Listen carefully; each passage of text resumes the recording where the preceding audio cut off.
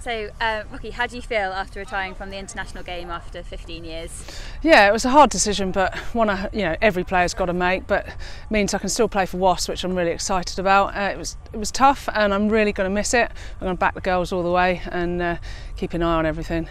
Yeah, what do you think you'll miss the most from the international scene? Playing for my country, wearing the white shirt is always the biggest honour, and hanging with my teammates, you put your body on the line for them, and I'm really going to miss those guys.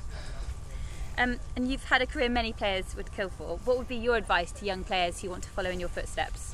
Yeah, just listen to all the advice you're given and try and apply yourself 100% to it. Even if people say you can't do it, just keep going and keep pushing and trying to strive for your best.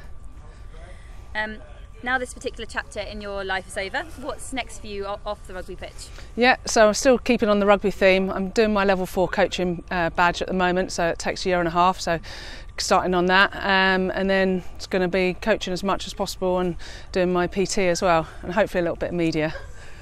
What do you like about coaching? I just love seeing players improve, giving back to the game, and people achieving the best they can, really.